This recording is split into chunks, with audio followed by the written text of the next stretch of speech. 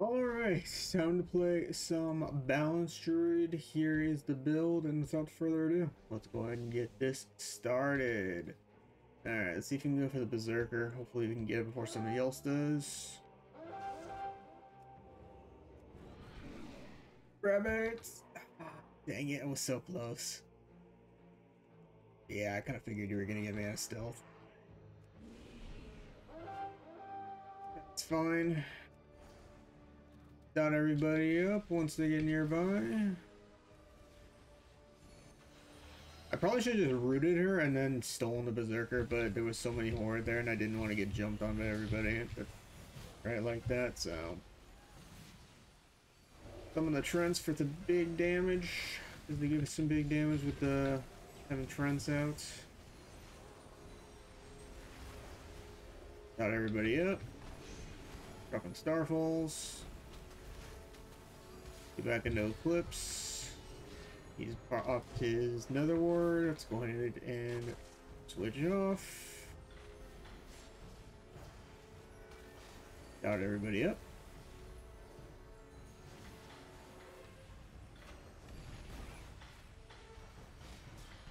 I've been actually really liking the Starfall build with the Trends lately. It's actually been like a lot better than I thought it was going to be. Like the damage you can do with this build is actually kind of awesome.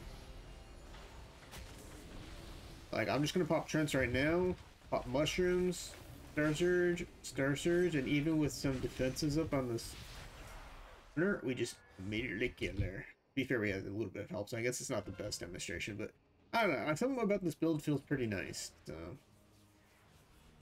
definitely can't wait to try out the Boomkin changes in the next patch as well. And this is with me still using my Feral set too, except for the weapon and all. I have that switched out, but because I need Feral this expansion, I don't have my weapon yet. I'll get that eventually, and I'm using some mastery gear, so which I guess if you're running like battlegrounds and stuff, mastery isn't bad, but you'd obviously want to get haste instead if possible. So I'll still work on getting that Boomkin set eventually. Alright, some of the Trents. Yeah, that's right. Eat this dot damage. Eat this dot damage. He's down. I have Incarnation back up once again. Dispel the curses.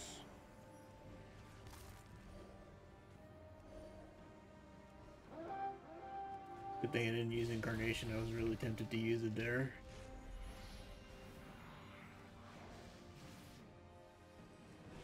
Alright, to get some Astral Power out of the way. I want to wait for my Trents. They're about to be up. Actually, let's just go ahead and use Burst now. Why not? Summon the Trents. Popping Starfalls like a maniac. Unfortunately, there's two healers here, so this is going to be kind of a pain in the butt, but you know, it is what it is, right? Get out of there.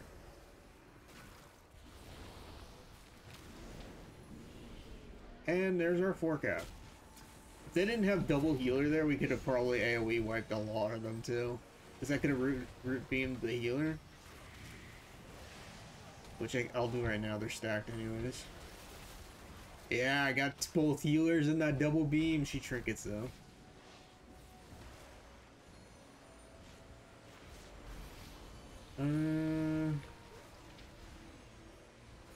Alright, summon the Trents again. He's down.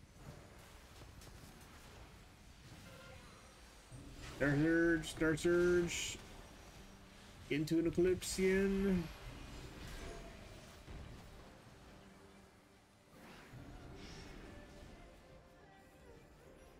Reapply dots.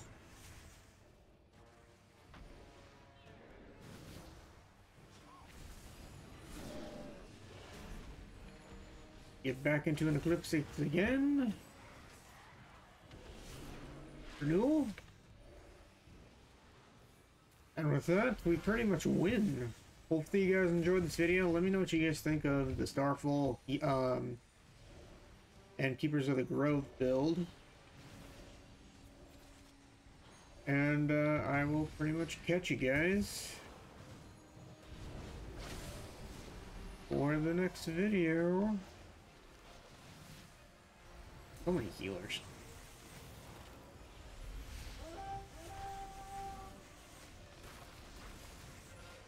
To be honest, I really didn't need to use Incarnation last second, but I was hoping to get like one more kill maybe.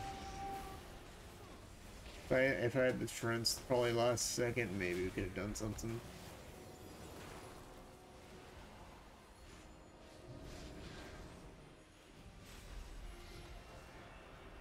$182 million damage. Let's go. See you guys later. Peace.